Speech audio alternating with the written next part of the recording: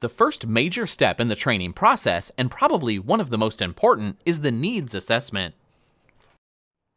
A needs assessment is the process of analyzing the difference between what is currently occurring within a job or jobs and what is required either now or in the future based on the organization's operation and strategic goals.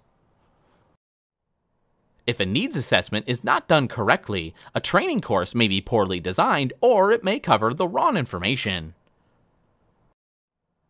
We may end up creating a training program that's even unnecessary, or we may fail to determine that an issue is based on poor performance rather than the lack of knowledge.